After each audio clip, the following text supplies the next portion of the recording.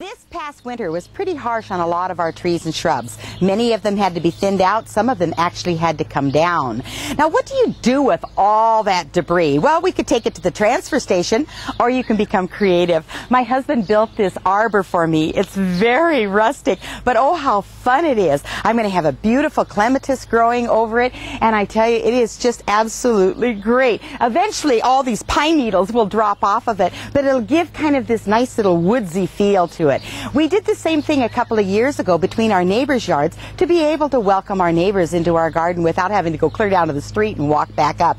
Again, a beautiful arbor. There's a rose climbing on one side and eventually a clematis on the other.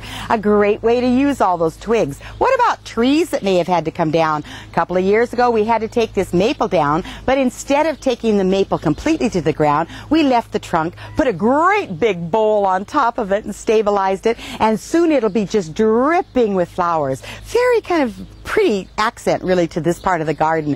And of course this, see where the birdhouse is growing? This is on top of a little cherry that had to also come down, but again, instead of taking the trunk to the ground, we just placed the birdhouse on top. A clematis will soon be growing up around the base of that plant, and the birdhouse is in full use. Look at this trunk that's leaning. This happened to be an old Alberta spruce. And of course it was filled with mites and all kinds of things. Wrong place. We cut it out. It is just dripping with wave petunias. Don't cut all those trunks down. Use them as bases for your planters and use those twigs as beautiful garden art. I'm Phyllis Stevens, and that's our great garden tip.